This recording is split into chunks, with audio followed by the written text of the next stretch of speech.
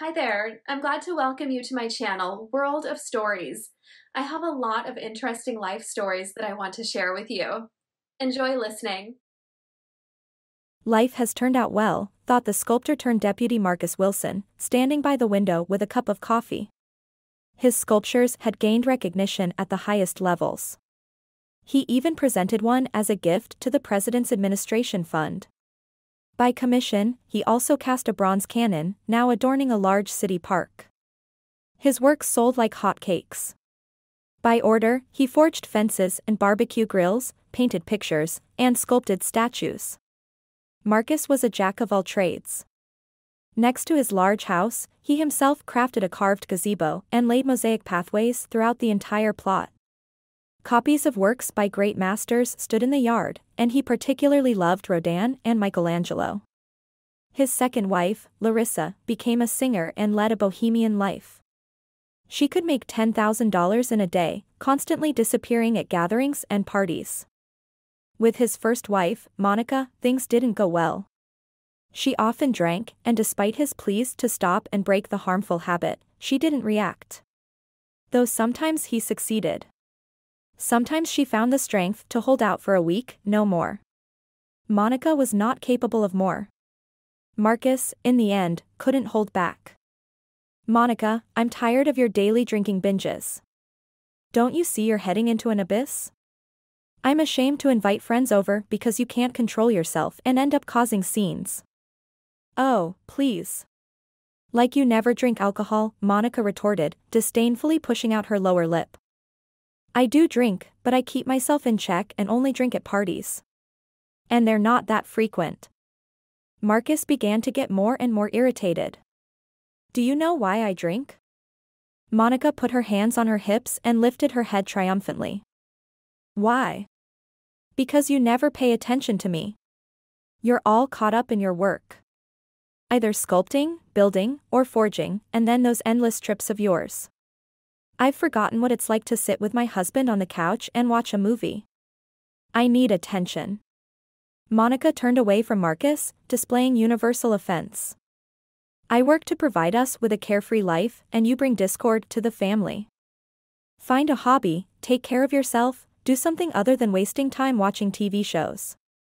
I don't watch them that often. And mostly out of boredom. What else is there to do in such a big house once everything's cleaned and arranged? Just lie on the couch and watch shows."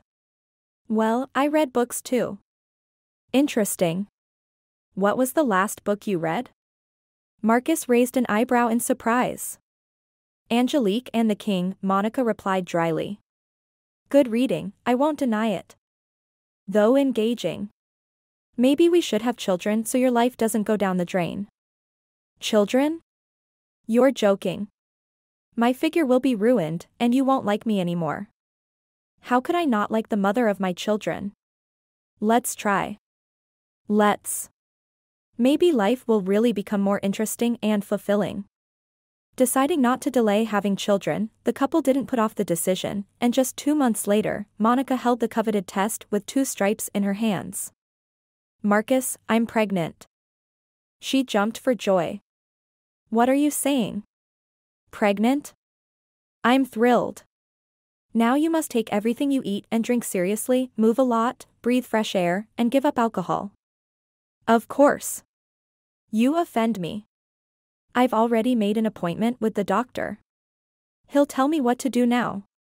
And then I'll take parenting classes because I have no idea what to do with a little child."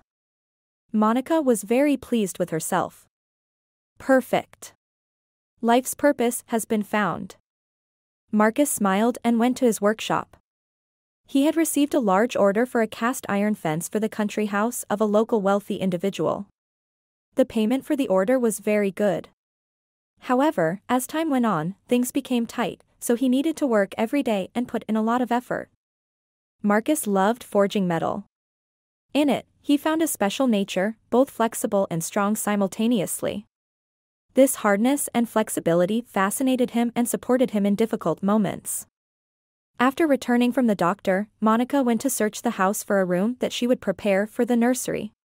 After inspecting it critically, she called a designer. "Hello. This is Monica Wilson. I would like to order a design for a nursery. Hello. When would it be convenient for you to meet with our design consultant? Even today works for me. I'll be home all day. Then expect a visit from 2 to 5 o'clock. When the designer arrived, a fragile young woman, Monica showed her the room and gave her instructions. Everything should be done in light and white tones. You can incorporate a children's theme. Draw the furniture that should be there, and I'll choose later. All right, I'll come back in 2 days to show you all the sketches for approval. I'll be waiting. Monica closed the door behind the girl and picked up her tablet. She browsed websites of online stores for children's clothing, flipped through catalog pages, and marked things she liked because she would soon be meeting her child. The pregnancy progressed fairly smoothly. Monica hardly gained any weight, walked a lot, and completely avoided alcohol. Although she really wanted a glass of champagne at Christmas. But Marcus didn't even open the bottle. He didn't drink it himself and didn't offer her any. Instead, they drank tangerine and mango freshly squeezed juices. They were very tasty but not exactly fitting for a New Year's drink. As the due date approached, Monica became increasingly nervous.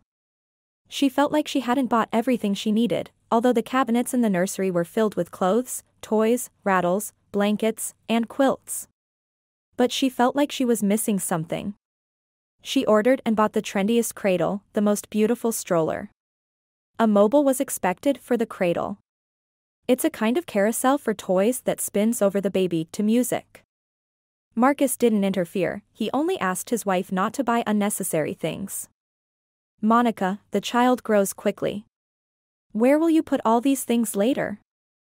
I'll take them to a donation center or give them to someone. Baby girl Alice was born in early March. High snowdrifts lay on the streets. The room was brightly lit from the abundance of white. Monica lay in a private room in the maternity hospital with a refrigerator and a television. Alice lay nearby, small and very touching. In the first days, she slept almost all the time, occasionally opening her blue eyes to look at the world around her. Monica adamantly refused to breastfeed Alice. No matter how much doctors and nurses persuaded her, she stood firm. The child needs maternal milk. No formula can match its composition. No, I won't do it. I'll express milk, but I won't breastfeed.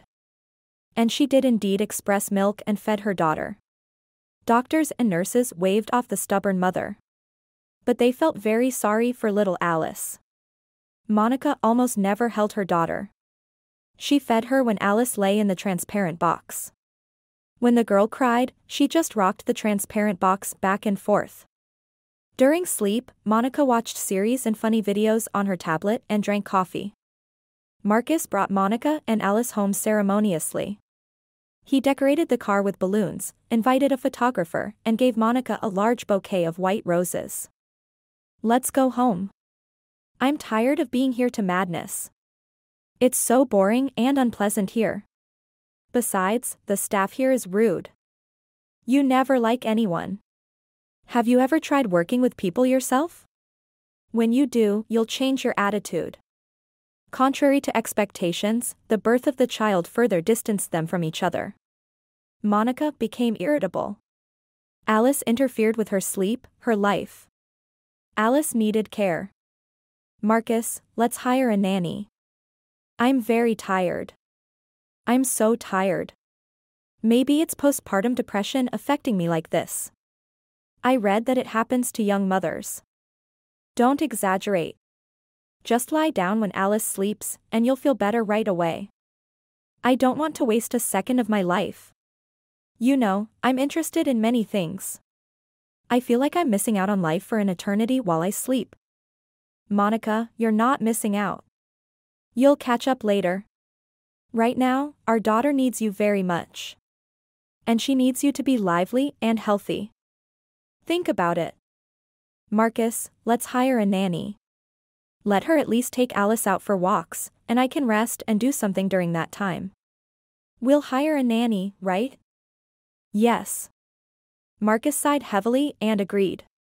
The next day, a casting for nannies began at Marcus and Monica's home.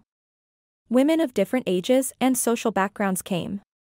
Monica talked personally with each one and reviewed their documents with recommendations. 2 days later, Monica chose a tall elderly woman with a degree in philology and excellent recommendations. "My name is Deborah Thompson," the woman introduced herself. "I've been working with young children for 20 years. I take care of them and give gentle massages. I provide basic medical assistance and teach proper speech. Mrs. Thompson, my name is Monica. Come over tomorrow after breakfast. You'll take Alice out for walks and care for her. You'll leave after the evening walk." Monica completely entrusted Alice to Mrs. Thompson and saw her daughter only early in the morning and late at night. Alice took her first steps under Mrs. Thompson's care. Monica didn't even want to watch. She was preparing for the Christmas ball at the Sports Palace and wanted to shine with her beauty there. She went shopping for evening dresses, shoes, and jewelry. After shopping, she went for a massage to a cosmetologist. She would only come home in the best-case scenario after lunch. But usually, this happened late at night. An article about Marcus was published in the local newspaper, Michelangelo of Our Time. Marcus was friends with the editor of this newspaper, and when he approached Marcus with a proposal to write an article, Marcus agreed. The article was illustrated with photographs of his works and awards received at various competitions.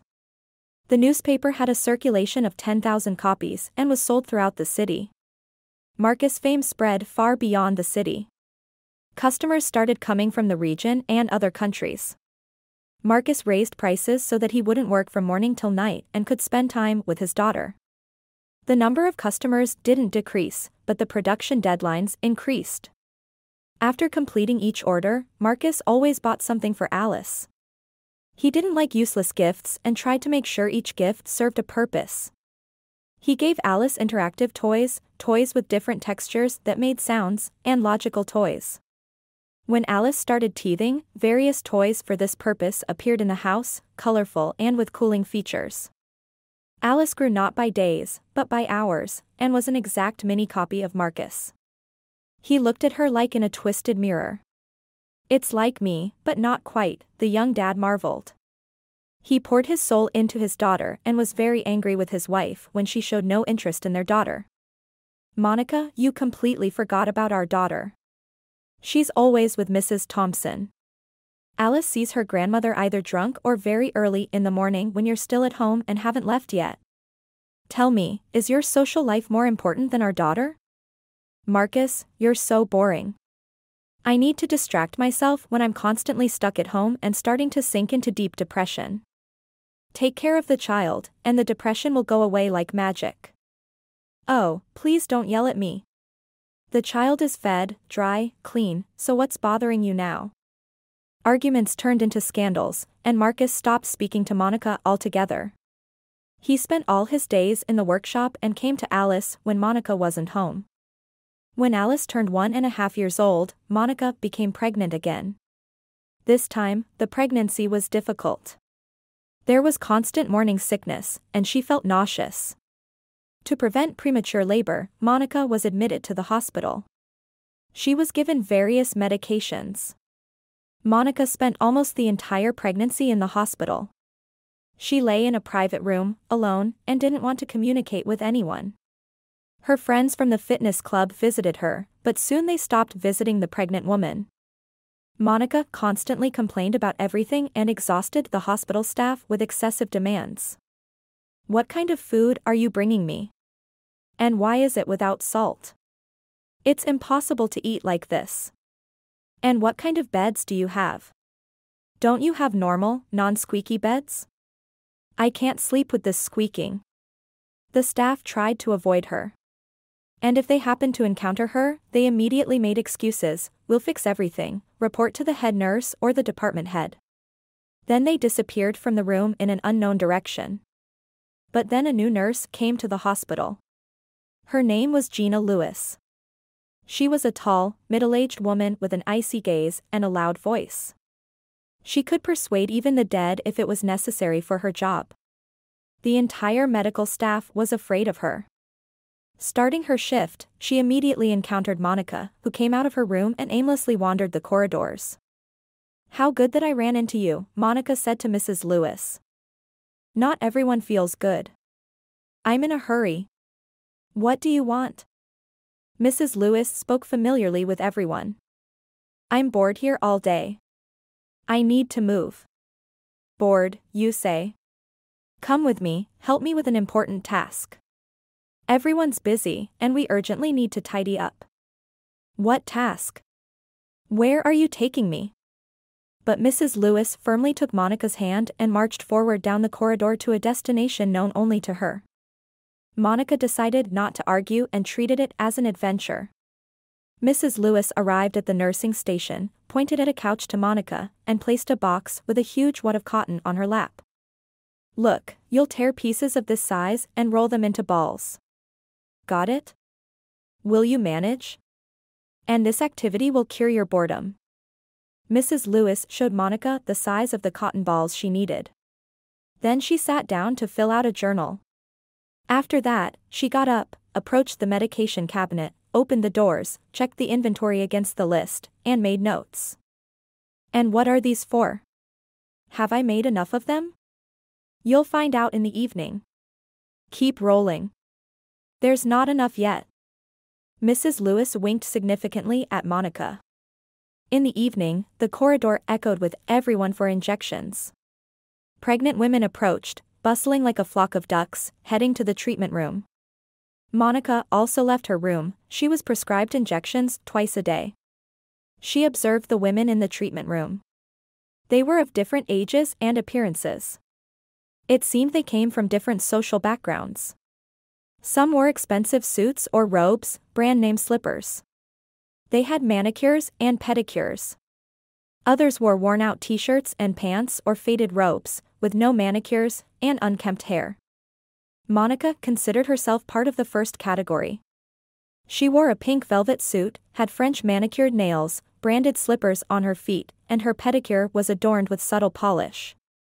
Monica took care of herself, unlike these drab mice. But suddenly, one of the drab mice rose from the bench and headed towards her. Monica recoiled. It was a tall, freckled redhead with hair tied back in a ponytail and cold gray eyes. "Monica, is that you? I didn't recognize you, you look good. Got married, I guess, just like you wanted, to a rich guy." The redhead approached closely. "Ramirez, Christina, is that you?" This was Monica's classmate and friend. They had been close for a long time until life scattered them in different directions. Christina got married and moved to another city with her husband. After some time, she divorced and returned with her little daughter, Genevieve. Meanwhile, Monica was busy searching and hunting for wealthy men. "Where are you now, Monica?" "Got married, I see." "Yes, got married. He's as rich as I wanted. We have a daughter, Alice. Now I'm on my second child. Life has indeed become much more fulfilling. I got divorced. My husband kicked me out onto the street, just like that. He even raised his hand against me. First on me, then on Genevieve. I couldn't stand it anymore. Scratched his dirty face. He threw our things on the street and kicked us out. Thank God we got rid of that scumbag. I'm grateful to him for Genevieve, but otherwise, he can go to hell." "How awful. Did you report him to the police?" "Of course. You know what they told me? Come back when he kills you. Bastards in police uniforms." "And where are you living now?" "At my mom's place." "Where else can we go?" "Genevieve is still little, not ready for daycare. Once I do that, I'll go back to work. Maybe they'll give me a room in a dormitory." "They definitely will. You know what, have the baby and come live with me with Genevieve. I need a nanny. You'll also watch over Genevieve. You'll have your own room and I won't mistreat you." "I'll think about it." It's a tempting offer, for sure. No need to think. It's settled. When the kids grow up, then you can look for a job with accommodation. Thank you, Monica. You've always been the best friend. Pregnant women entered and exited the treatment room. Soon, no one was left under the door except Christina and Monica. They entered together. Mrs. Lewis loomed over the table with syringes and ampoules. The cotton balls were there too. Expose your lower curves, ladies. Quickly now. I need to clean up everything. Mrs. Lewis had a resolute and formidable look. Arguing with her was not considered safe for life. Therefore, Christina and Monica did what this serious woman asked. 5 minutes later, they left the room, holding cotton balls in the injection sites and walking slowly. Christina, whose child is the second one from my ex-husband. When he kicked me out, I didn't even know I was pregnant. And my mother keeps nagging us endlessly about eating. Says we're eating her out of house and home. Well, have the baby and come to me. We won't be bored together.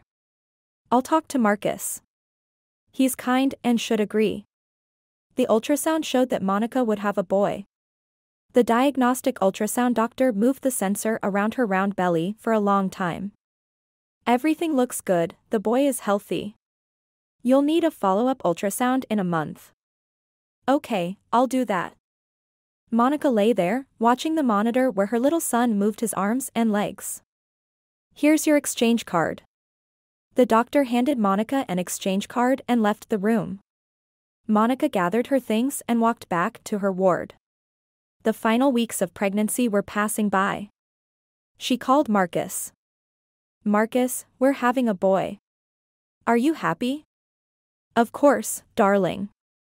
Sorry, a client just arrived. Can't talk long.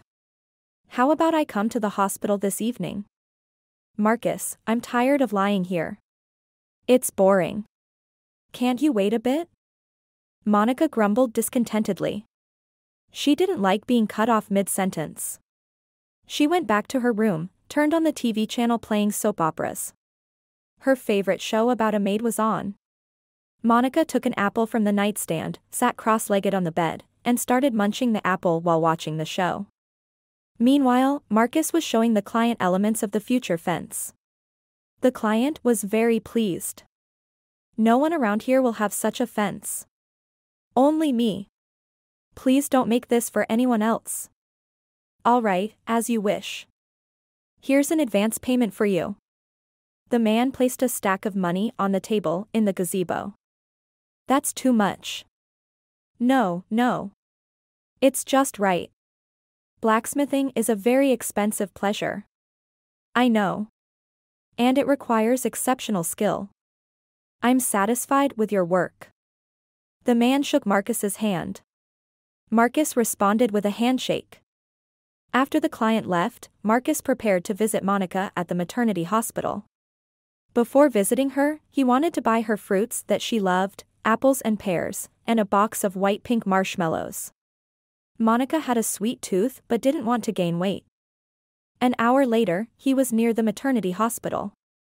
Visitors were not allowed into the wards, but there was a special room where relatives could visit their women. Marcus called Monica. Darling, I'm downstairs. Come down. Marcus, wait, I'll finish the show, about 15 minutes left. Don't get bored there. All right. I'll wait. Marcus sat on a bench and started browsing pictures of wrought iron fences on his phone.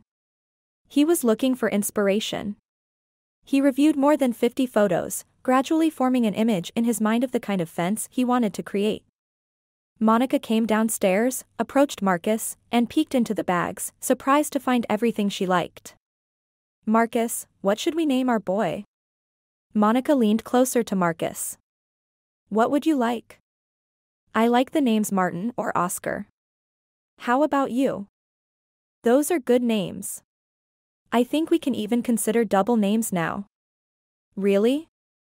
I'll think about it. Did you miss me? Yes, of course. I try to spend all my days working. I've got lots of orders now.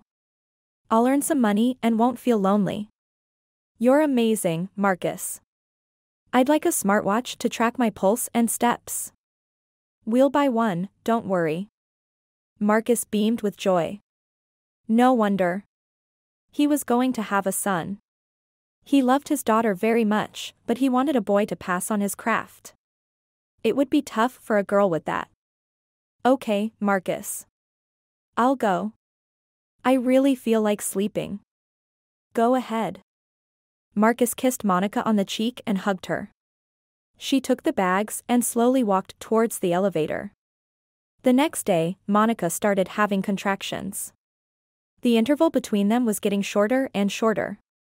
Monica moaned and screamed in pain. Unfortunately, Mrs. Lewis was on duty. Why are you yelling like a victim?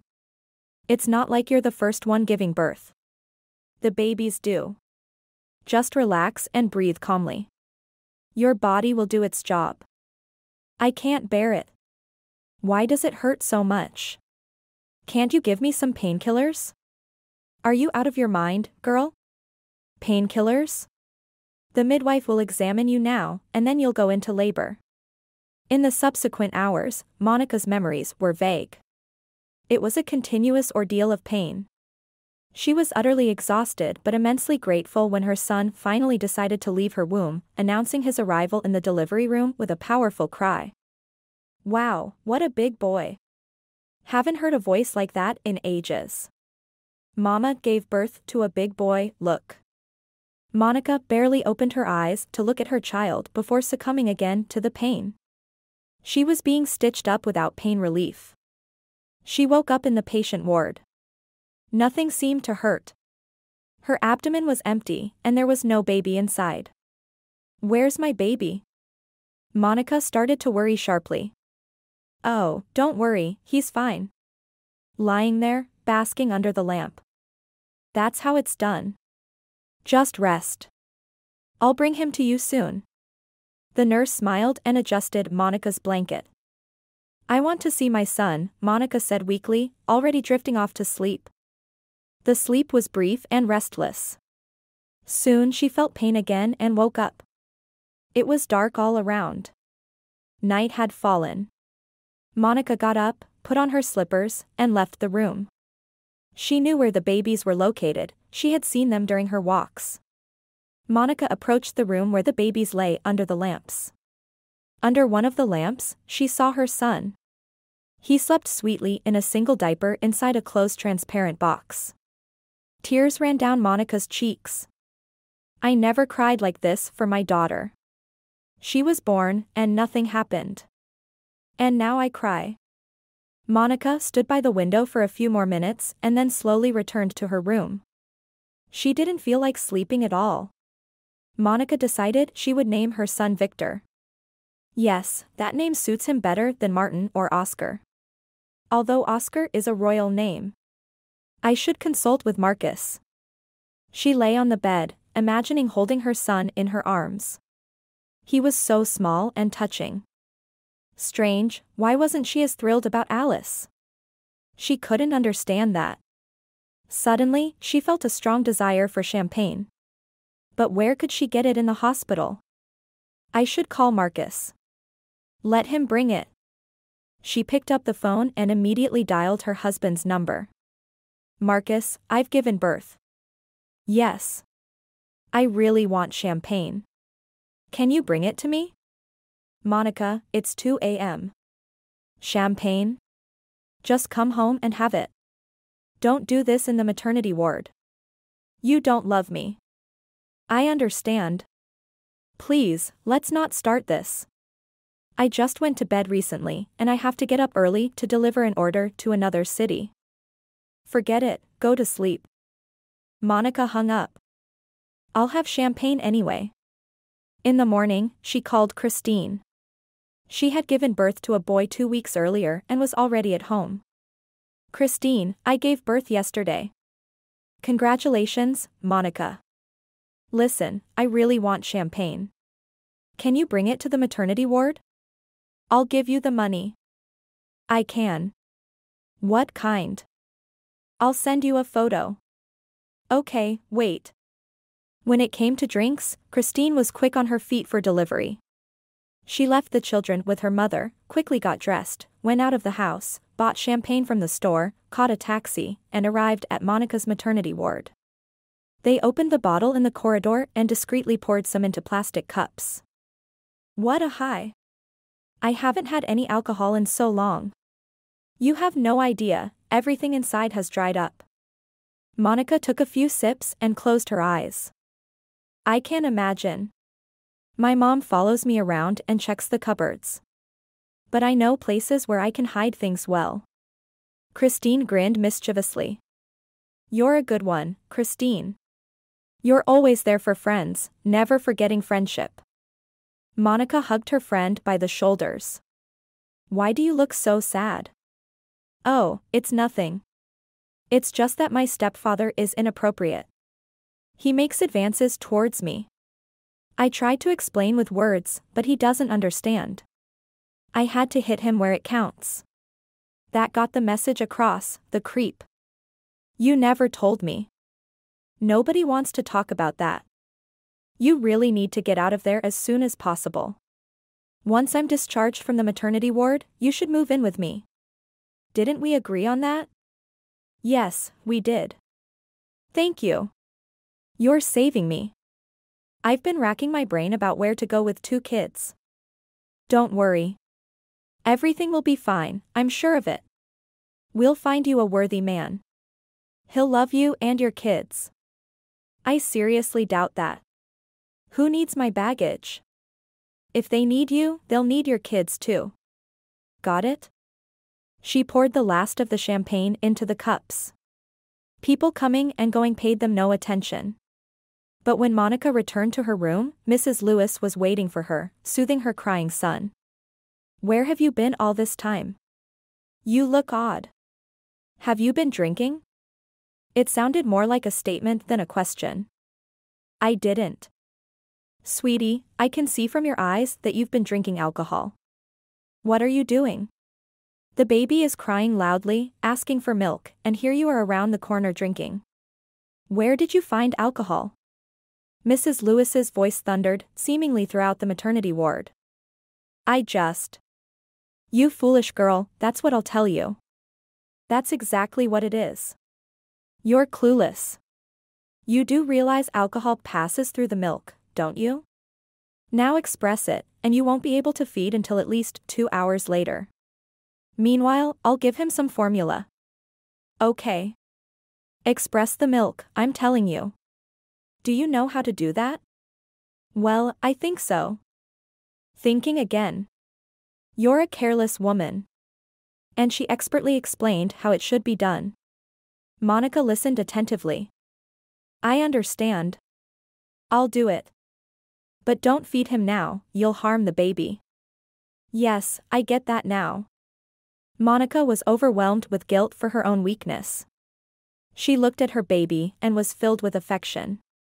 All she wanted was to hold him and feed him herself. Decision made. No formula. I'll feed him myself. With these thoughts, Monica expressed the colostrum that had passed, then droplets of new milk started to appear. Everything's fine. My mom breastfed me until I was 2, and my sister until she was 1. Monica lay back on the pillow and instantly fell asleep. The alcohol had taken over. She slept until evening, until she was awakened by a tap on her shoulder. A nurse stood over her. Monica, you should have fed your baby by now. He's hungry. He's lying there, poor thing, crying. I heard him crying, came in, and saw you sleeping. I'll feed him now. Monica got up and staggered, feeling dizzy. She reached the transparent box where her baby lay and rolled it next to her bed. The baby looked at her with surprise. Well, what are you looking at? Are you ready to eat? And Monica, with an ancient maternal gesture, drew the baby towards her and arranged him so that he could comfortably nurse. Her son puckered his lips, and soon there were smacking and gurgling sounds. Monica was beside herself with happiness. Marcus and Larissa met after he had already separated from Monica. Marcus was exhibiting his work with a friend, and Larissa was walking around the city with her friend and casually entered an art gallery. They strolled among the exhibits and took photos of each other. During a posing session near a sculpture of two horses, Larissa accidentally bumped into Marcus, who was strolling through the gallery. "Oh, I'm sorry, please forgive me. I didn't mean to." "No worries, everything's fine. Did you like this sculpture?" "Yes, very much. It has something wild and unrestrained about it." "Who's the artist?" "I am." "You?" "Yes. Allow me to introduce myself. I'm sculptor Marcus Wilson." With these words, Marcus bowed to the ladies. "Wow. Nice to meet you. I'm Larissa." She extended a graceful hand to Marcus. Instead of shaking hands, he kissed her extended hand. Larissa looked embarrassed, turned to her friend, who quickly typed something on her phone. "Nina, let's go. We still have a workout today." Turning back to Marcus, she said, "It was very nice to meet you." Marcus reached into his jacket pocket, pulled out a business card with his phone number on it, and handed it to Larissa. She took the card, opened her small purse, and placed it inside. Then she thought for a moment, took out her phone, and entered the sculptor's number into her address book. Meanwhile, Marcus continued walking ahead. The friends left the gallery, caught a taxi, and within half an hour, they were near their homes. They lived next door to each other. "Quick, grab your gym clothes. We'll meet here, and I'll be off," Larissa said. Larissa climbed the steps to her apartment building. Unfortunately, the elevator wasn't working. Her apartment was on the 9th floor. But Larissa wasn't one to give up quickly. She sprinted up to the 4th floor in no time. Catching her breath, she continued her ascent. She managed to climb 2 more floors. On the 6th floor, there was a plant on the windowsill. It was an unusual cactus. It had grown significantly, but the owner hadn't thrown it away, they had just moved it to the corridor. A few buds were visible in places. Wow! It's still blooming. Who would have thought? Larissa sprinted up to her floor, opened the foyer, approached her apartment door, when suddenly the phone rang. It was Nina calling. "Larissa, go alone. I broke my leg." "Nina, how did that happen?" "I was running home and slipped near the entrance, falling on my left leg. I heard a snap and nearly passed out from the pain. Then I called an ambulance. Now we're heading to the orthopedic department. The doctor examined it and said it's almost certainly broken." "What a terrible day you're having. What do I do now? We were supposed to go to the gym together." "Well, now you'll go alone. I won't be recovering anytime soon. I'll take care of you. I'll be your personal rehabilitation doctor. You know me." "I do, so I promise to listen." "Yeah, you've disappointed me, friend. I'm terribly upset myself. My leg hurts terribly and is swollen. We had a hard time removing my shoe. Hang in there. Let me know your room number after you're checked in." "Of course. Go to your workout and find some cute guy to exercise with on my behalf, please." "Don't worry, I'll definitely work out. And then we'll eat cake for 2. "That's not fair of you, friend. I'm here hobbling and bruised, and she decided to eat my cake. That won't do. I'm about to jump out of the ambulance and crawl home." "I was joking. Don't you understand humor?" "I do, which is why I decided against jumping out of the ambulance. I know you won't eat any cake without me." "How did you guess?" "I need the right company for cake, and the right company is you. I'll be waiting for you. Nothing else to do. Or I'll come to the hospital with cake." "Now that's better. Hang in there, friend." "Okay, we've arrived at the hospital. I'll call you later." Larissa carefully placed her phone back in her backpack to avoid slipping and headed towards the fitness center. There, she entered the hall literally at the last minute and spent the entire workout thinking about Nina, imagining what she must be going through in the hospital. After returning home from the workout, she took a shower and started laundry. She and Nina had rented the apartment together, and now being alone felt lonely. Larissa didn't like sitting idle. She decided to organize her purse. She emptied its contents onto the couch and began sorting through the items. First, she put the coins in her wallet, threw away all the unnecessary receipts, discarded gum wrappers, and found her favorite lipstick. Then Larissa reached into a pocket and was surprised to find Marcus's business card there. She turned it over in her hands and tucked it into the wallet pocket. Should I write to him myself? Or is it better to call him? Since the evening promised to be dull with no anticipated entertainment, and honestly, Larissa wasn't particularly eager for any, she decided to call Marcus after all.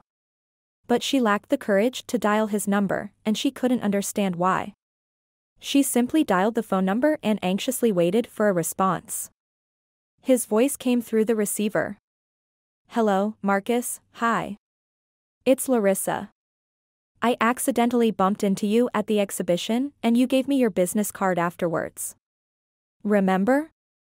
Larissa asked, inwardly shrinking, expecting a curt response. Of course, I remember. There's never been such an admirer of my art. Did you manage to see the entire exhibition? No, we didn't. We were supposed to go to the gym with Nina, but unfortunately, she broke her leg today and was taken to the hospital. Seriously? How did that happen? She slipped on her way home and fell on her leg. That's how she broke it. Unpleasant, to say the least. Yes, I was very upset. But she's still my friend, and we live together. We're renting an apartment. Is that so? And what do you do, Larissa? I'm an interior designer. In my free time, I enjoy singing. I even released an album. Interesting. You're such a multifaceted person. Where can I listen to your songs? I can send you a link via Messenger. I'm not sure which one you use, though. I have WhatsApp. Send it there. I'll send you my recordings right away. I'll be looking forward to it. Sorry, Larissa, I have a meeting with a client. I need to prepare. It was nice talking to you. I'll write after I've listened. I'll be waiting. Goodbye. Larissa ended the call and couldn't understand what was happening to her. She was all fired up and felt a passionate desire. Could it be that I'm falling for him, or is it just the result of a long absence of relationships? I need to pull myself together, this isn't right. I need to be chosen, not the one doing the choosing. At that moment, Marcus felt the same way. From Larissa's velvet voice, a sweet thrill ran through his body, along with an unbearable desire. I've only seen her once. It can't be that I'm feeling this. I have a wife. But he couldn't stop thinking about Larissa and wanting her. 2 months later, there was supposed to be an exhibition of forged items in the city's central square. Marcus was presenting his work there, and when he knew the dates, he couldn't hold back and messaged Larissa, come to the forged items exhibition. It will take place at Central Square in Pavilion 26 on February 26th and 27th. Operating hours are from 10 a.m. to 4 p.m. Marcus sent the message and eagerly awaited a response like a kid. Soon, a reply came from Larissa, I'll definitely come. Marcus rejoiced inwardly. He would see her again and feel her presence. It took Larissa a lot of effort not to message Marcus herself. She was waiting for the first move from him. The doctors examined Monica and Victor and scheduled their discharge for the next day. Monica immediately called Marcus. Marcus, they're discharging us. Will you pick us up? Of course, darling. How could I leave you? What time should I come?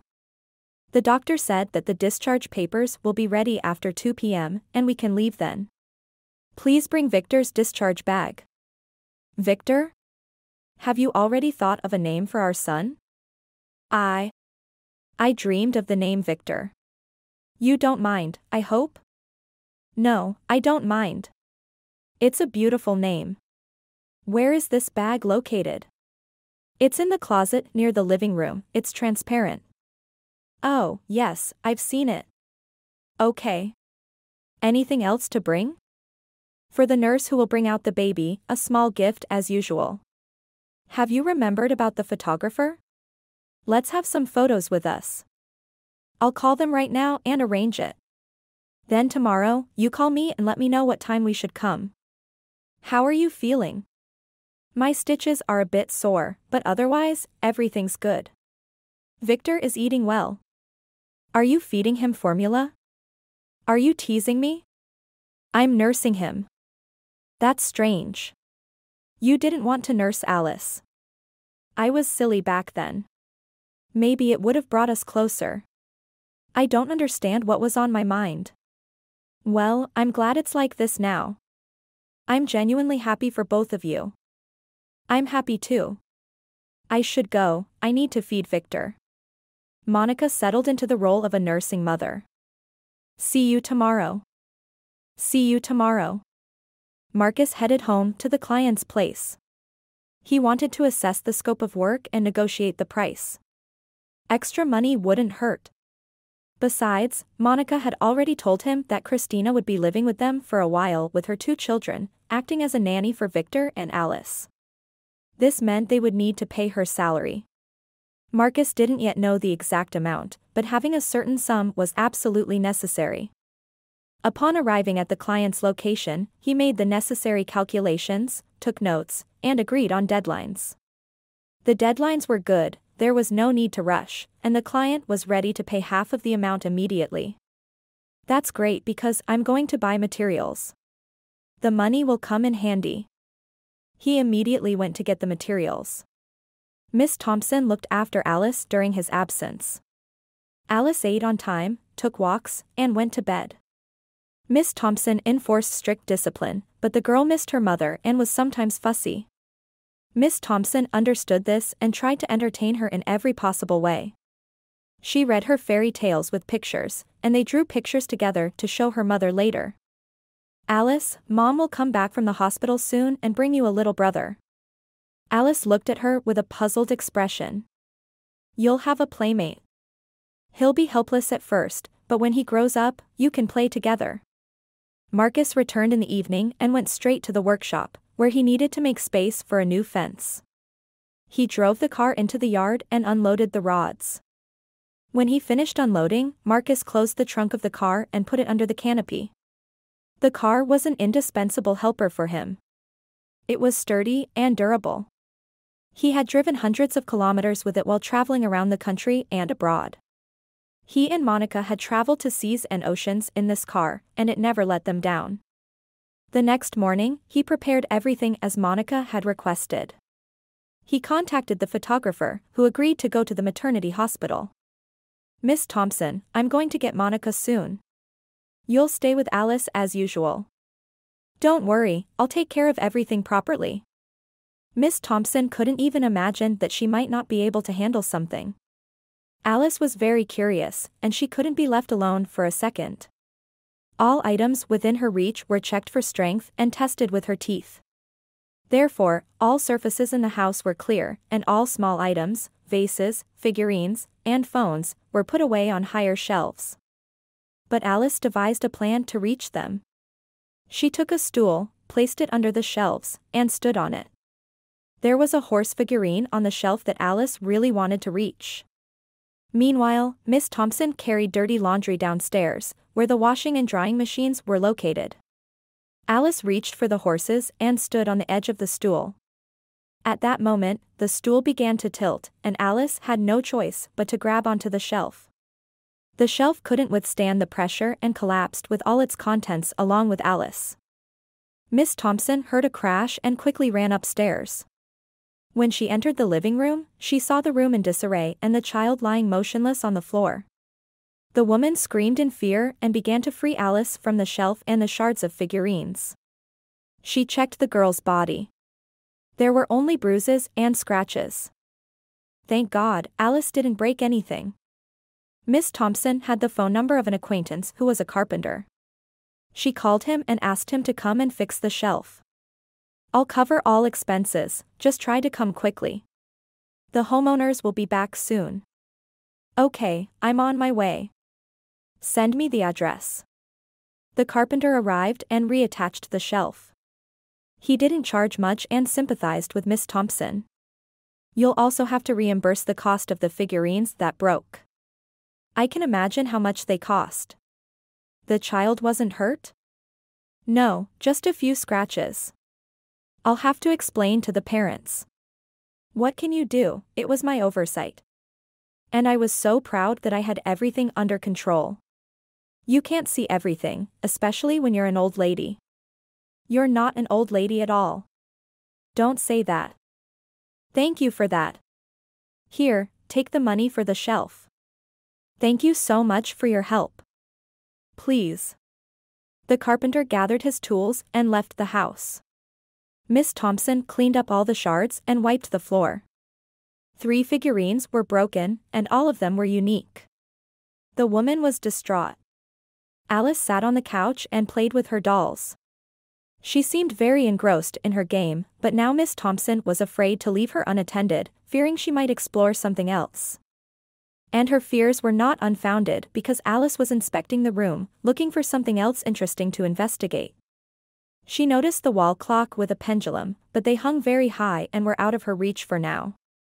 Alice spotted interesting things in the glass cabinet in the showcase. Marcus's awards were displayed there, along with various shells and stones. Alice had only recently noticed this cabinet. Normally, she played in her nursery, but when the room was being aired out, Miss Thompson either took Alice for a walk or to the living room. And the living room was full of interesting things that Alice planned to explore soon. The doctor brought Monica's discharge papers and placed them on the bedside table. You can get ready to go home. Is someone coming to pick you up? Yes, my husband was coming. When you're dressed, let the nurse know, and she'll help you with the baby. Okay. Monica had already applied makeup, fixed her hair, and was ready to dress and go home. She called her parents. Mom, I'm coming home today. You can come in a week to see Victor. Okay, dear. How are you? How's our grandson? Both are healthy, thank God. Monica spat over her left shoulder. Then we're very happy. We'll definitely come. Dad can't wait to see his grandson. Is Marcus coming for you? Yes, Mom. I've also arranged with the photographer. We'll have beautiful photos. We really want to see them, can't wait. Just wait a week and you'll see everything yourself and hold your grandson. No sooner had she hung up than Marcus called. I'm waiting downstairs. The photographer will be waiting for you in the lobby in the first room. I arranged it with the head of the maternity ward. Great. Then we're getting dressed. Monica pressed the button, and a few minutes later, a nurse entered the room. We're getting ready to leave. Can you help, please? Yes, of course. Let me dress the baby.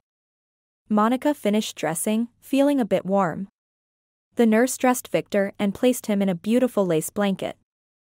Do you want to tie it with a ribbon? No need. We already know it's a boy. Then let's go. You carry the baby, and I'll take the bags. They left the room and headed to the elevator. Downstairs, Marcus and the photographer were waiting for them. Come this way. We're going to have a little photo session now. Monica entered the room and followed the photographer's instructions. All right, hold the baby in your arms and tilt your head slightly. Yes, just like that. Now a couple more shots from the side when you're standing and holding him close. He took several pictures of Monica with the baby and invited Marcus to participate in the photo session. Okay, stand beside her. Hold the baby closer, yes. Like that. The photos will be ready tomorrow evening. I'll process and print them. I'll send the originals to Marcus by email. Great. Monica, let me put the bags in the trunk. Sit here for a couple of minutes. They left the maternity ward and approached the car. Monica turned back to look at the maternity ward. Women were looking out of the window at them. Each of them wished to be taken away like that, but not everyone gets such a chance. Marcus placed Victor in a special car seat with an insert for newborns. Monica sat next to him. Marcus sat and looked back at his wife and son once more. Suddenly, he felt a sharp pain in his chest, and his vision darkened. He only regained consciousness in the hospital with an IV drip next to him. No one was around him. Monica was busy with the children. Marcus's parents lived in another city 1,000 kilometers away and couldn't come. A doctor entered the room. "Good day, Marcus. How are you feeling?" "Better now." "What happened to me?" "Severe exhaustion. Your blood pressure and blood sugar dropped sharply." "Yes, I've been working a lot. And forgetting to eat and sleep properly." "Yes, probably. Is everything that bad?" "Everything has stabilized now, but I urge you not to push yourself to this condition again and not to overload the already overloaded hospital staff." "Thank you, doctor. I'll try. I'll leave you here for today, and we'll check again tomorrow. Most likely, you'll be discharged." The doctor turned and left the room. "Yes, thank you." Marcus wearily closed his eyes. He wanted to sleep. The door opened again, and Monica entered the room in shoe covers and a robe. "You scared me so much. Thank goodness it didn't happen while you were driving." Monica looked worried. "Everything's fine," the doctor said. "Relax. How's Victor?" Marcus looked at Monica in surprise. "He's at home. My parents arrived. Mom stayed with him. Don't worry, everything's fine. I expressed milk, so he should be okay. Please take care of yourself. I promise I won't do that again." "Well, try not to. I brought you fruits and chocolate. You need to replenish your energy." "I'll do that right now." Marcus sat on the bed and took out a banana from the bag. He peeled it and started eating. Monica sat down next to him on the bed and started talking. "You know, I can't reach Christine. I call her, but her phone is unavailable. Something must have happened. I hope her stepfather didn't harm her. From your stories, it sounds like she's the one who would harm him first. She's quite a fighter." "Maybe so, but I need to go see her. My gut feeling tells me this silence isn't good." "Go then. How much longer can your parents stay with us?" "They said a week, no more. They're used to their beds, to their home. I completely understand them. I can't stay long in someone else's house either. Then I'll go see Christine tomorrow and find out everything." "Of course, she's your friend." "Monica, thanks for the fruits. Can I sleep now?" "Yes, I'll leave you. The doctor said you have low hemoglobin. When you get home, eat beef liver and drink pomegranate juice. And no work for at least a week." "I'll listen and obey." Monica left the room, went down to the lobby. "I need to call Mom and let her know I'll be delayed." She was going to Christine's. "Mom, I was at Marcus's hospital. He's fine, and I'll be a little late. I want to visit Christine." "Okay, dear. We fed Victor. He's asleep. Do what you planned." "Thanks, Mom. You're the best." Monica left the hospital, removed her shoe covers, and headed to the parking lot. She had to sit behind the wheel of Marcus's car when he lost consciousness. Then she could barely move him to the neighboring seat. She had to ask a man from the neighboring car for help. Monica worried about how she would manage such a large car, but in reality, it wasn't that difficult. And this time, she sat in the driver's seat and felt the full power of the car. When the car reached a speed of 60 kilometers per hour just 10 seconds after starting, Monica looked down on the drivers of small cars. From the car, it seemed to her that they were unserious, not real. Christine's mother lived 2 houses away from her parents' house. Monica looked around. There wasn't much space in the yard to park such a large car. But she found a place near the fence. She got out of the car and set the alarm. Looking up, Monica glanced at Christine's apartment windows. They were dark. A bad feeling stirred in her heart. She dialed the intercom code. The door opened. Strange that they haven't changed it in so many years, thought Monica and quickly opened the door. The hallway smelled unpleasantly of the basement and mold. Christina lived on the third floor. It was possible to climb the stairs, but Monica disliked walking up such a staircase. She took the elevator and emerged onto the landing where the doors of 4 apartments were located. She remembered the door leading to Christina's apartment and rang the bell. No one approached for a long time, and just as she was about to leave, the door suddenly opened. "Monica, is that you? I wouldn't recognize you." "Yes, Aunt Gwen." "Where's Christina?" "Come in." The woman swung open the door and waited for Monica to enter. "What happened? Where's Christina? Where are the children?" "Oh, Monica. Don't ask. It was terrible. Christina killed my husband." "How did she kill him?" "I don't know, I wasn't home. When I came back, he was already lying dead on the floor. She stabbed him, and my grandchildren were taken to an orphanage. They didn't leave them with me," said Christina's mother, tears streaming down her face. "That explains why my heart sank. Where's Christina now?" "She's in pre-trial detention, waiting for trial." "That's where she belongs." "Can I visit her?" "Yes, I suppose so." "When did all this happen, Aunt Gwen?" "A week ago, Monica." "Do you think they'll convict her? Send her to prison? Why did they take my grandchildren?" Christina's mother burst into tears. "Aunt Gwen, please don't cry. Everything will be okay. They'll release Christina. I think she did it in a state of shock. She told me that her stepfather was harassing her. She's lying about everything. He wouldn't hurt a fly." "He couldn't have done that," Christina's mother said, though it was clear she wasn't entirely convinced herself. "Which pretrial detention center is Christina in?" "How should I know? I don't know where they took her. They said she'll be in pretrial detention." "Did you at least give her some belongings?" "No. I was in shock from what she did." "Okay, we need to gather the essentials now: clothes, soap, a toothbrush, a towel, wet wipes, toilet paper, a warm sweater, a comb. Do you have these?" "Yes, I'll get them now." "Monica, are you going to visit her?" "I'll put a book for Christina in the bag." "Please do." "Can we give her food?" "I don't know, maybe some cookies and juice." "Take them. Maybe you can pass them along." Christina's mother packed a large bag and handed it to Monica. Monica said goodbye to Gwen and headed home. She decided to visit Christina tomorrow.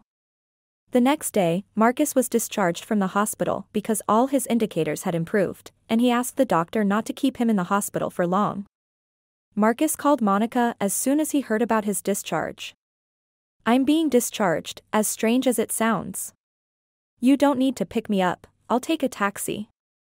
"Marcus, you're going by yourself?" "I'll manage. I'm feeling much better now. Wait for me. I'll be there soon. I really want to take a shower and wash off this hospital dust." "Okay, we'll wait for you." Monica thought about how to help Christina, but nothing came to mind yet. She took the bags of belongings and went to the pretrial detention center where Christina was being held. After much argument, she was allowed to visit her. Christina looked unwell. The sparkle was gone from her eyes, and her hair was tangled as if she hadn't brushed it at all. "Hey, are you okay?" Monica tried to understand what was on her friend's mind. "No, I'm not okay, at all. I'm sitting in a cell with homeless people and alcoholics. But you know what, I don't regret what I did at all. If I had to go through it again, I would." "Tell me how it all happened, if you can." "That day, Mom went to the store, and I went to take care of the kids. That scumbag was also home. As soon as Mom left, he started harassing me. Grabbing my chest, my butt. I pushed back and ran away as best I could. You know I'm patient. But then he pushed Genevieve so hard she hit the wall and started bleeding. The tigress in me woke up. The rest is a blur. The knife was in my hand, it all happened very quickly. I came to my senses when he was already lying on the floor in a pool of blood. I almost lost my mind then. I rushed to check his pulse, but it was too late. He was dead. That bastard deserved it. But you'll tell everything in court, how it happened. Do you have a lawyer? Yes, they sent me a young girl just out of college. She's full of enthusiasm, unlike me. I have a bad feeling that I'll end up in prison for a long time. Everything will be fine. I'll ask Marcus, maybe he knows a lawyer who could help. Monica squeezed Christina's hand. Thank you, Monica, but even a paid lawyer probably won't be able to help me. At least they might reduce the sentence. That's what I'm starting to believe more. How are my children? Where are they? With Mom? Christina, they're in an orphanage. They were taken from your mother. That's for the best. An orphanage isn't the worst place for them. Monica, take care of my children, please. If you can, take them in, I beg you. I'll sign all the necessary papers. Christina's gaze went from lifeless to pleading. She grabbed both of Monica's hands tightly. Of course, Christina. Don't worry about it. I'll take care of it today. First, I'll go to where they were taken and bring them everything they need. By the way, what did you name your son? You told me you wanted to name him Philip or Forrest. Eric. I named him Eric. Genevieve and Eric. Don't worry, and hang in there. Remember, I'm here. Wrap it up. The door opened, and the female guard warned the friends. Come on, time's up. Take care. Monica stood up, hugged Christina, and went to the door, discreetly wiping away tears. She arrived home, washed her hands, and went to the children. At that moment, a taxi pulled up to the house. Marcus got out and headed towards the house. Monica was ready. Lunch was prepared, her mother helped to cook. The table was set. They were just waiting for Marcus. The door swung open, and Marcus loudly announced his arrival. I'm home. Is anyone going to greet me? Where's my family? Monica came out with Victor in her arms. Mrs. Thompson followed with Alice. Monica's parents came after them. Wow, turns out I have a big family. Marcus, your family is waiting for you at the table. Come in and sit. I want to feed you well. You look very thin. Marcus came into the kitchen and was surprised by the amount of food on the table. He usually ate just sandwiches while working. In the evening, he cooked meat, sliced it into slices, and made a sandwich.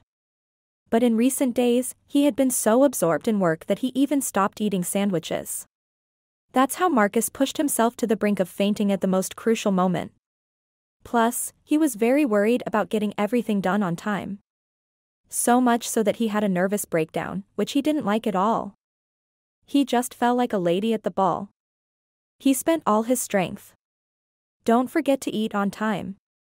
Now that Monica's home, I think everything will be fine. They sat at the table for a long time talking. Alice pulled Marcus's watch off his wrist and disappeared with them under the table. For several minutes, there was concentrated panting. Suddenly, a loud thud was heard. Who and when gave Alice the hammer remained a mystery, but now the broken watch lay on the floor. Look at my clever daughter. She knew Dad needed new watches, so she decided to dispose of the old ones so Dad wouldn't worry, Marcus laughed, patting Alice on the head while she frowned, looking at everyone in turn and clutching the hammer tightly. Mrs. Thompson cautiously took the threatening tool from the girl and stashed it away in the pantry. Alice sat on the floor, meticulously sorting through the screws and gears of what used to proudly be called a watch. Marcus, I wanted to talk to you about Christina's children. What about them? She killed her stepfather in a state of shock, and she's facing trial and a long prison sentence. Her children, Genevieve and Eric, were taken to an orphanage. I promised Christina that I would take care of her children and her. And what do you want from me? I want you to contact your acquaintance, a lawyer, to prepare all the documents so that we can take the children under guardianship. And also to help Christina get a shorter sentence if possible. Okay, I'll call Eugene Murphy right now. He's a good lawyer. One of my clients recommended him to me once, I just need to find his business card. Marcus walked into his study and started rummaging through the desk drawers. He opened all the notepads, albums, notebooks. He had tucked the lawyer's business card somewhere in here. Suddenly, it fell out of a leather notebook that Monica had given him once. Marcus took the business card and dialed the number. Eugene, hello. Mr. Dalton recommended you to me. Do you know him? Yes. How can I help? Eugene, could we meet in town at a cafe? Or perhaps you could come to our house, and we can talk here in detail. I prefer not to discuss this over the phone. I'm free right now. I can come to you. Send me the location. Sure, I'll send you the coordinates. Perfect. I'll put the address in my GPS and head over. Lawyer Eugene Murphy pulled up to Marcus's house. Eugene looked at the house and decided that his client was fairly well off and that he could make some good money. He walked up to the house, pressed the doorbell, and waited for the ornate iron door adorned with metal flowers to open on its own. The gates also had large flowers forged from yellowish metal. It looked very beautiful. The lawyer walked along the stone path, entered the house, where Marcus was waiting for him. Monica and the children were in the children's room. Mrs. Thompson was getting Alice ready for a walk, and Monica was dressing Victor. They were about to leave for a walk any minute. Monica's parents had already left home as soon as they made sure Marcus was okay. Marcus invited Eugene to sit on the leather sofa and offered him coffee. Would you like some coffee?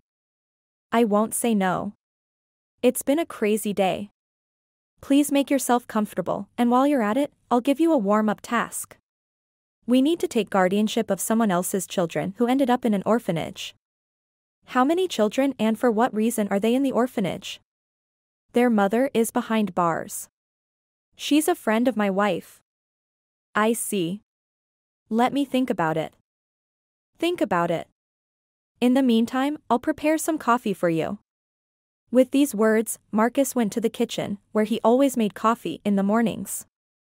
After preparing and pouring 2 cups of aromatic beverage, he brought them over and placed them on the marble table. I've dealt with a similar case.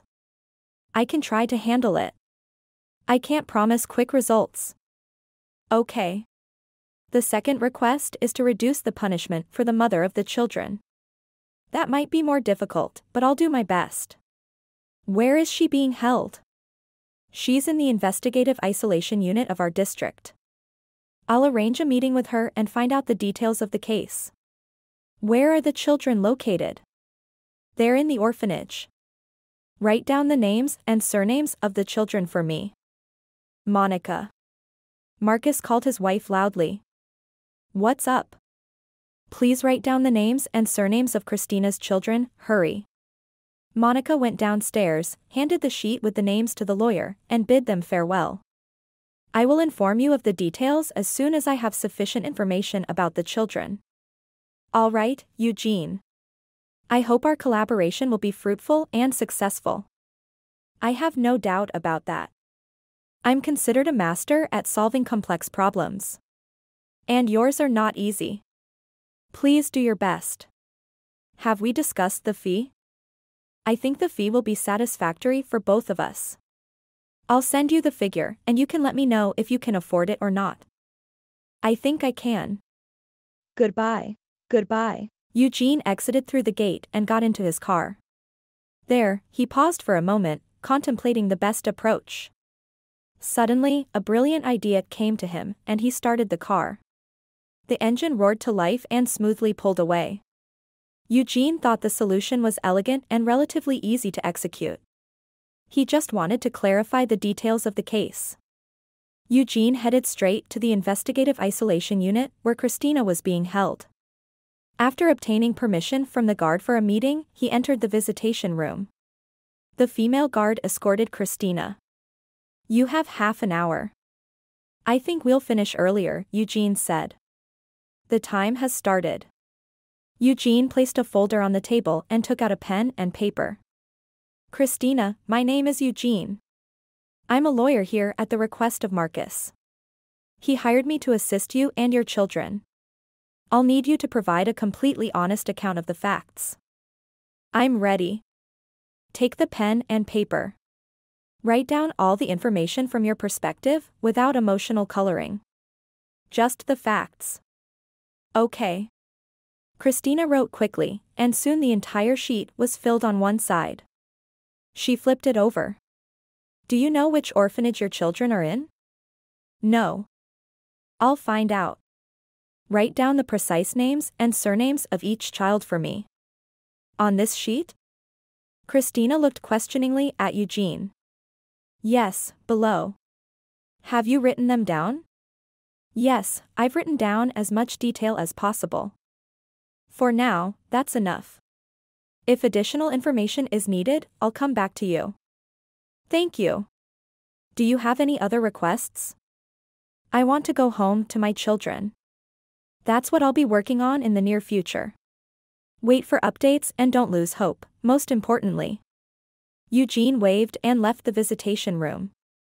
The female guard escorted Christina back to her cell. In the cell, there were 4 women. 2 of them were homeless. It smelled terribly of garbage and unwashed bodies. Another woman was a young Roma. She was caught at the station asking people for money. The Roma woman's name was Teresa. What's your name, beautiful? The Roma woman addressed Christina. Christina. Why? Let me read your fortune while we're stuck here. It's free, I inherited the gift from my grandmother. I see a lot and tell people the truth. Some believe, some don't. Read it. What do you need? Your hand. The Roma woman took Christina's hand and frowned. What's wrong? I won't say, or you'll be upset. Tell me. Since you insist, here's my word. Your children will end up in another family. The woman who takes them will drink a lot, and they will be in trouble. There won't be a man around this woman. He's been gone from her for a long time. Wait, I see that when things get really bad for the children, this man will come to her. Are you talking about Monica? This woman is your longtime friend. Definitely Monica. But she's not an alcoholic, is she? Strange. Will I be in prison for a long time? Your sentence will be short but difficult. It won't be easy for you. Thanks for that. Teresa turned away from Christina and began to comb her long dark hair, humming a melodious tune. Christina felt disappointed upon realizing that she would still have to serve her sentence. And perhaps the entire term. I'm sorry, beautiful. It's not good that I upset you a little. Give me your hand again.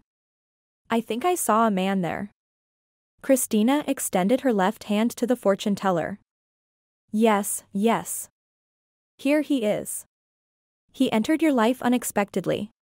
He's an influential person. His life isn't easy, but he will stay with you. Wow. Who is he? You'll find out in due time, but this person is your destiny. Your fates are intertwined. Thank you, Teresa. That's more interesting already. Don't be sad, beautiful. There will be more good than bad in your life. Your children will be with you. I miss them so much, it breaks my heart. Enough talking there, everyone go to sleep. The window in the cell door opened, and the female guard inspected the room. The women lay down on their beds and fell silent. The 2 homeless women whispered about something. The cell door opened, and the female guard entered, striking both women with her baton a couple of times. I said sleep. Sorry, we won't do it again. You're nothing but trouble. Everyone sleep. Lawyer Eugene Murphy was rightfully considered a master of his trade. Not long after, the children were already with Monica and Marcus. Christina received a short sentence in court. Having received a decent fee, Eugene placed another satisfying checkmark on his list of accomplishments. Marcus, let's have Genevieve and Victor settle in the room next to the kids' room. I can't imagine a better way to organize it to make them comfortable. The children are scared. Maybe let them sleep together with our kids for now? Monica was concerned. No, Monica. They should have their own room. Eric will cry and wake Victor up. Marcus didn't like the idea of settling all the children together. I feel awkward asking Mrs. Thompson to watch over these children. Maybe she'll agree for an additional fee? Of course, I'll talk to her myself. Let her look after the older children, and you can take care of the younger ones. Marcus suggested, but he wasn't sure if Monica would agree. Why didn't I think of this myself? I could breastfeed both children. I have plenty of milk. Monica straightened proudly and smiled, imagining herself feeding the children one by one and together. It will be wonderful. I think Christina will be grateful to you. Marcus looked approvingly at Monica and went to the workshop. And so it happened. The children were settled in rooms next to each other, and another children's room was arranged for Christina's children. Monica took photos and sent joint children's photos once a month, so Christina could see how her children were growing. Kiss them for me, she wrote in letters, I miss them so much. Mrs. Thompson agreed to look after the girls and helped Monica with the boys. They all went for walks together as one big family. Alice and Genevieve unexpectedly became friends and hardly ever argued, except sometimes over candy. Monica didn't allow sweets before lunch, giving each of them a couple of candies or a square of dark chocolate. Genevieve managed to grab a candy from Alice, and she started to protest loudly. But most days went by similarly. Marcus worked, orders came to him regularly, and payments for them too. So, as soon as the girls grew older, a Montessori educator was invited for them. She worked with the girls, gave them various practical tasks, introduced them to different subjects and materials, taught them to grind crackers, and wash doll clothes. The girls loved the lessons and eagerly awaited each visit from their Miss Roberts. Monica took the children to the pool, where they were coached to swim. Another coach worked with the boys, and the lessons were a bit different there. The children loved the water and eagerly went to the pool, feeling very upset when they couldn't visit due to illness. 3 years passed. The little ones grew up. The girls were 5 years old, the boys were 3. They were active and lively children. Mrs. Thompson was proud of her charges. The children were polite and obedient. Christina had a good standing with the colony administration, and they were advancing her for conditional early release. They invited Eugene again, and he made every effort on his part to make this action happen. Eugene, help us, and count on our assistance, Monica pleaded with him. I'll do my best within my capacity. Eugene assumed an important demeanor to justify his fee. The children need their mother. Although they are doing well and we already have an attachment to them. Christina was released from the colony on the same day as her cellmate, Sophia. Jean's brother greeted her. Monica and Marcus hadn't arrived yet, so Christina conversed with Sophia and her brother. Christina, come visit us, we invite you. There's a lot we need to talk about. Haven't we talked enough in the cell? Jean burst out laughing. Jean, remind me, where do you live? We're in the village on the outskirts of town. Ah, I know. My teacher used to live there. I went there for lessons. So come on over. Marcus's car pulled up. Monica got out and ran to meet Christina. Monica hugged Christina and started crying. Monica, enough. Please. Christina was crying heavily. Girls, stop crying, or I'll start crying too, Jean said. Jean cried along with them. Thomas hugged her and kissed her on the forehead. Christina said, goodbye, to Sophia, and Thomas took her things and sat in the back seat of the car. The car moved off, and Christina was pleased to see the prison walls disappear from view. Christina, why don't you take a shower first, change your clothes, and then go to the kids so they don't get scared? Okay? Okay, Monica. I can't wait to wash this dirt off myself. They arrived home, and the gates swung open to allow the car to enter. The car slowly drove onto the property, stopped near the entrance. Marcus got out to open the doors for Monica and Christina. The women entered the house, and he drove his car under the canopy. Christina went to take a shower. She washed herself for a long time and thoroughly. She felt like the prison dirt had deeply ingrained itself into her skin. But finally, she decided she was clean and stepped out of the shower. Monica placed a home dress on a chair for her. Christina put it on and looked at herself in the mirror. Only a shadow of the old Christina remained there. Only her gray eyes stubbornly stared back at her from the reflection. "Christina, the children are asleep. Come on, let's go see them." Monica entered the room, took Christina by the hand, and led her to the children's rooms. They entered Genevieve and Eric's room very cautiously to avoid making noise. Christina approached them on tiptoe and gazed with affection at the innocent faces of the sleeping children. Tears streamed down her cheeks. Monica came up from behind, embraced her friend by the shoulders. Christina turned around and left the children's room. "They've grown so much. And I haven't seen them. But now you're with them and you'll never be apart again.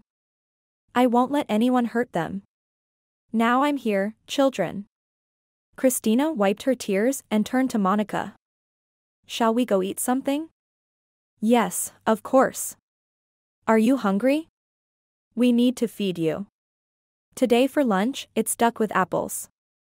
If this continues, in a week I won't fit through the door of the children's room." "You'll fit. You've always eaten so little, as far as I can remember." "It's nothing, now you'll see how I eat. I think I'll not only swallow your duck whole but also an elephant if you have one." "Well, we don't have an elephant, but I'll think about it." "Good idea." Monica laughed, and the friends went to the kitchen. While Monica set the table, Christina approached the window and looked out at the beautiful garden below the house. "Monica, you're so lucky. What a beautiful home you have. I missed nature so much in prison. It's just concrete walls and iron there. Even the walks are in a concrete sack. You're free now and you'll see this every day until you get tired of it. I'm telling you, stay until Genevieve and Eric grow a bit. Then you can find a job for yourself. Weren't we talking about you being a nanny?" "Yes, but I'd feel awkward telling Mrs. Thompson now that you'll be taking over her duties. Just live comfortably." "It does feel awkward. She helped you with my children. You went for walks together. I don't even know how to thank both of you." Christina fell silent in confusion. "No need for thanks. Just be with us." Monica finished the conversation by placing a large oval dish of roasted duck on the table. It emitted a tantalizing aroma. Christina's mouth watered. "Marcus should be coming soon, but you don't have to wait for him, eat." With these words, Monica placed a large piece of duck on Christina's plate. "You've started eating duck without me?" Marcus approached the table, feigning indignation. "Sorry, Marcus. We have a hungry person here." Christina promised to eat the duck. "No, but I don't play like that." "What about me? Where's my duck?" "Calm down, here's your piece." Monica placed a duck leg on Marcus's plate. On the table were vegetables and greens, as well as a plate of cheese and a separate plate of bread. Everyone ate the duck in silence. Soon, only the bones of the proud bird known as the duck remained. Christina lived in Marcus and Monica's house. She looked after her children and helped Monica with hers. They also divided the housework between them. Various clients came to Marcus. He usually met them in the hall, where women rarely went. They mainly spent time in the kitchen and went for walks in the yard. Marcus built large swings and a gazebo for resting on sunny days. Sandboxes were also constructed for the children, and an inflatable pool was set up where the kids splashed around happily on hot days. On one of those hot days, an unusual visitor came to Marcus. He entered through the gate and unexpectedly bumped into Christina, who was retrieving a child's ball that had fallen into the flower bed. "Excuse me, please. I didn't mean to." Christina wiped the sweat from her forehead with the back of her hand and looked at the stranger. He was a tall, fair-haired, blue-eyed man with radiant wrinkles at the corners of his eyes. He had a very pleasant smile. Please excuse me. I was clumsily walking past you. Where can I find Marcus? He's inside. Go through that door. I feel awkward asking you, but could you and Marcus make us a cup of coffee and bring a glass of water each? Yes, of course. My name is Raphael. And what's your name, beautiful gray-eyed fairy? The fairy's name is Christina. For some reason, Christina felt embarrassed and gave her full name. Excellent, Christina. So, I'm off to Marcus, and the fairy will bring us coffee if she wishes. Raphael smiled with a charming smile and walked into the house. Christina stopped as if she had been struck by tetanus. She couldn't understand why her cheeks suddenly flared up, and a shiver ran through her body. Did she really react that way to Raphael's smile? She remembered the fortune teller's prediction that she would have a man destined by fate. And she decided to test this. She handed the ball to Monica, told her she was asked to make coffee, and went to the kitchen. In the kitchen, she and Monica cooked in turns, each having their own set of favorite dishes. For example, Monica loved cooking meat and poultry. She made delicious schnitzel and excellent roasted poultry. And Christina loved baking and vegetable salads.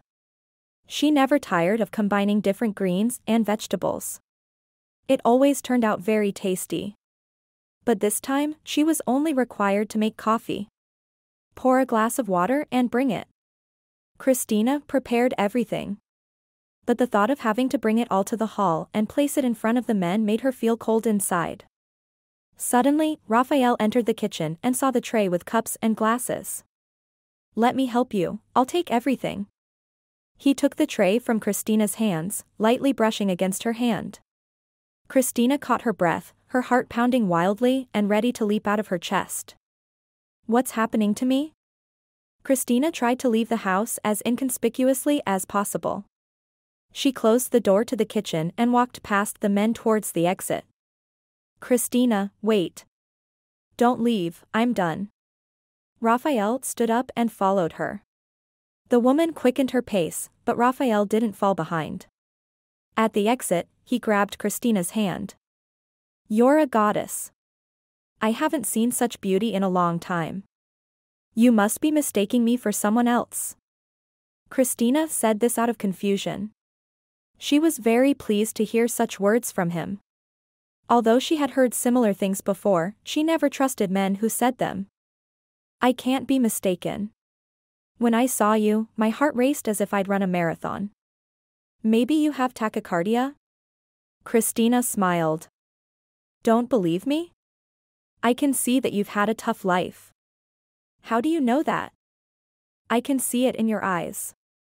A person's eyes tell a lot. I really like your eyes. I'd like to dive deeper and never come up. Raphael, you have a way with words. How many hearts have you broken? Confess. Just one. My wife's. But she passed away 5 years ago.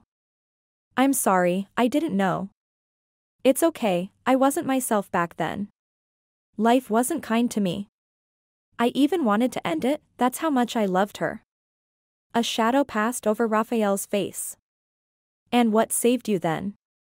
Strangely enough, music did. One day, a musician friend of mine came from abroad and invited me to a concert. After that concert, I came out a completely different person and decided to spend the rest of my life not sulking and not fighting the world. And did you succeed? Christina looked with interest at her interlocutor. It felt like they had known each other for a long time. Yes, I have a large business. I'm the head of a big company. I came to Marcus to order a fence for my wife's grave. Why him specifically? There are plenty of companies around that do that. I saw his work and it seemed like he would understand exactly what I wanted and do it very well. Then you really didn't make a mistake. Marcus is a master of his craft. Christina, how would you feel about me inviting you to a cafe tomorrow evening? With pleasure. Raphael and Christina started dating. Their romance unfolded right before the astonished eyes of Monica and Marcus. Christina looked radiant with happiness, and her beauty sparkled in a special way. He visited their home and the two of them sat in the gazebo. When he first saw the children, he loved Christina even more. Genevieve and Eric are exact copies of you, my goddess. Now I will be doubly happy. My wife and I didn't have children. And then came the moment when Raphael proposed to Christina. It was at sunset on a summer day. Christina was sitting on the swings with the children. Raphael took Christina's hand, and she got off the swing. Raphael, I don't understand, you're so serious. Did something happen? You happened in my life, and it's the best thing that's happened to me lately. I want you to be my wife. Christina, congratulations. Monica squealed and rushed to hug her friend. So, you're stealing a woman right from my yard, Marcus joked and patted Raphael on the shoulder. The wedding took place a month later. All the celebrations were held in Raphael's backyard, where he invited Marcus along with his family. Genevieve and Alice carried the train of Christina's wedding dress. There were few guests, only the closest ones. And of course, Marcus and Monica were there. The house was half empty. The second children's room stood empty. Monica, of course, wished her friend happiness, but at the same time, she felt melancholic without her. She would enter the room and leave, but Christina was not there. Meanwhile, Christina flew with Raphael and the children to Bali. She sent many photos from there, where they were happy and content, swimming in the sea, eating fruits, or sitting by the pool. Christina had to find her ex-husband to get permission for the children to leave. Her husband didn't want to give permission, but after talking with Raphael, he suddenly changed his mind and signed all the necessary papers. Marcus flew on a business trip to Venezuela. He was invited by a sculptor friend. The government placed a large order for a beautiful cast iron fence and wrought iron sculptures. They saw Marcus's work and signed a contract with him for 6 months.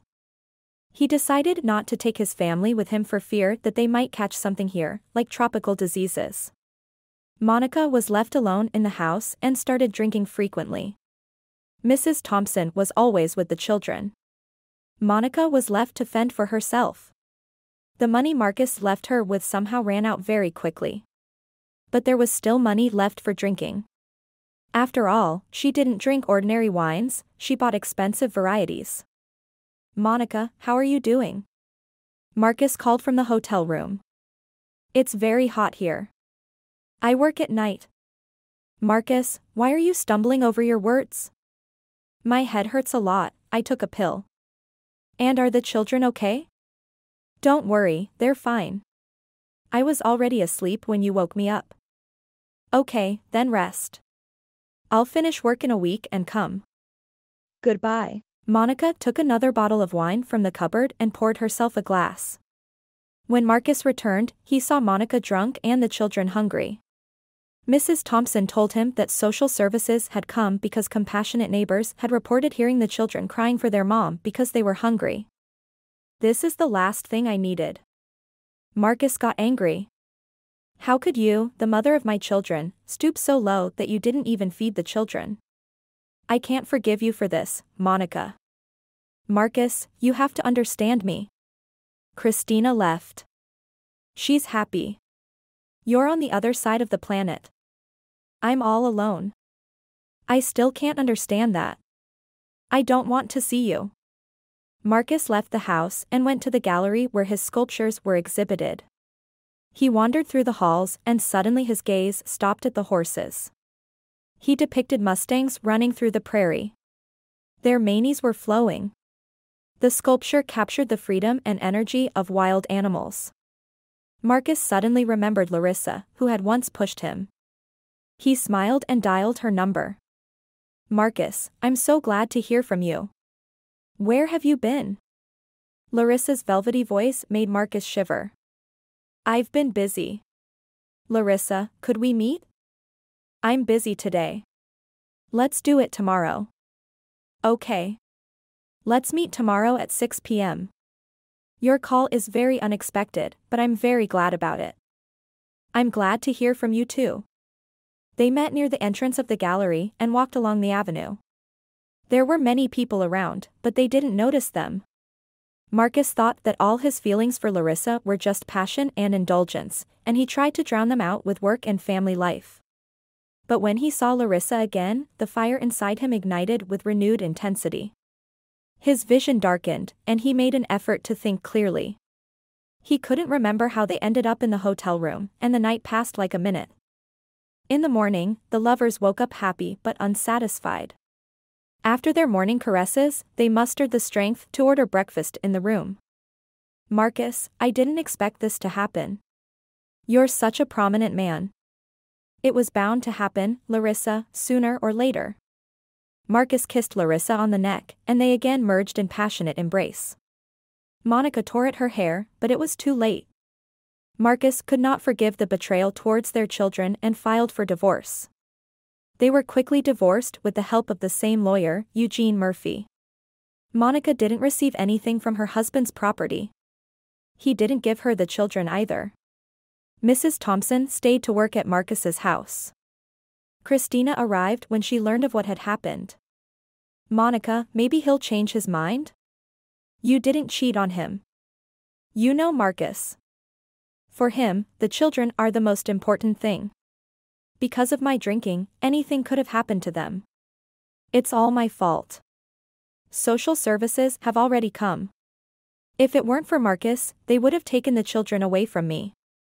It's very sad that it happened this way. Maybe I should talk to him? It's pointless. If Marcus has made a decision, he never changes it. And where will you go now? And the children, did they stay with him?" "Yes, and that's the worst part. I can see them on weekends." "You don't know everything yet. He has a woman." "Are you serious? Who is she?" "Some kind of singer, I think." "So he left you because of her?" "No. He met her after we broke up after a fight. Monica moved in with her parents. She visited the children as often as she could. Marcus arranged his personal life. He brought Larissa into his home, but besides passion and a love for music, they had no common interests.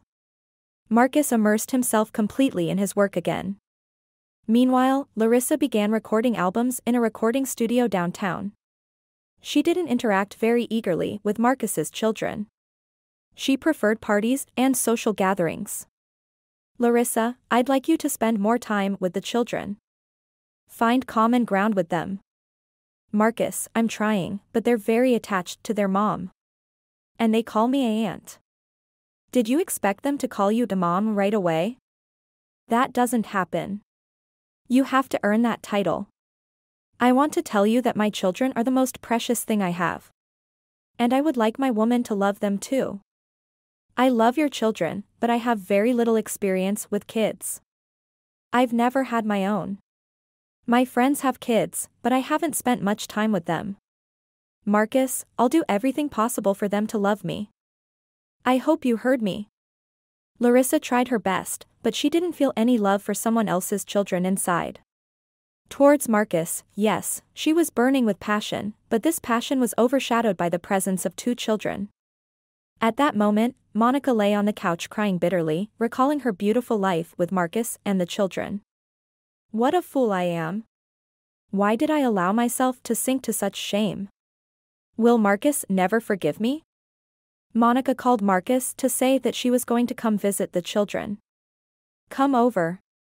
I have a big order, I'll be in the workshop." Larissa went to the recording studio. Monica didn't waste a minute. She called a taxi and quickly arrived at Marcus's house. The children ran out to meet her. Marcus watched the meeting from the workshop. His heart tightened when he saw the children and Monica crying, embracing each other. Returning to the workshop, he finished the fence element and struck the anvil with all his might. "Marcus, you fool. A stubborn fool. You lost your wife. And now, because of your stupidity, you'll lose your children." After thinking it over, he made a decision. Monica, after visiting the children, went home. She didn't go to say goodbye to Marcus. She was in pain and ashamed. She loved Marcus, but what was even worse for her was realizing the extent of her shame. She allowed the children to go hungry and social services to come to her home. This was an unforgivable mistake. Marcus would never forgive her for this for the rest of his life. She went to her parents and called Christina. Listen, I need to leave. Do you have any thoughts on this? Yes, Raphael and I are planning to go to Bali now. We'll spend the winter there. Come with us. I'd love to. I'll help you look after your kids. After hanging up, Monica started getting ready. She took only the essentials. All her things fit into one suitcase. The plane was leaving in 2 days. Monica talked to her parents, and they let her go. She didn't say anything to Marcus. She was calm, but after just 20 minutes of calm, the phone rang. Marcus had finished work and was already delivering the final elements of the fence to the customer when Mrs. Thompson rushed into the workshop. Quickly, Victor's struggling to breathe. Marcus threw his tools to the ground and quickly found himself at home. The boy couldn't exhale. Bring a basin of hot water. That's it, breathe calmly, calmly. I'll press certain points on your hands, listen to me, and breathe. Mrs. Thompson brought a basin of hot water, and together they removed Victor's socks and dipped his feet into the basin. The boy calmed down and started breathing evenly. Marcus called an ambulance and went to the stairs to answer the phone. I need to call Monica. I think she should know. She's the mother. Go ahead. Mrs. Thompson took the phone out of her pocket and dialed Monica's number. Monica was just checking her luggage and didn't answer the call immediately. Mrs. Thompson, what happened? Something with the kids? Yes, Monica. Victor started struggling to breathe. What are you saying? Did you call an ambulance? Yes, they're coming. I'm coming over too. Monica called a taxi and quickly went home. On the way, she called Christina. Christina, I won't be able to fly. Victor is seriously ill. What happened? He had an attack. He started struggling to breathe. You understand, I won't be able to go anywhere. Yes, of course. No problem. We'll cancel the tickets, don't worry. Let me know later how Victor is doing. Okay. The taxi arrived at the house, and Monica literally flew out of it. She opened the gate and ran into the house. She ran upstairs to the children's room. Alice was hugging Victor and singing him a lullaby that Monica had once sung to her. Mommy. Later, the ambulance arrived and gave him an injection. He stopped struggling to breathe. Mama. You're not going anywhere else, right? My sweet ones. No, I won't leave you anywhere else. I'll be with you until you chase me away. But how can we chase you away? You're our mom. And will Aunt Larissa also live with us?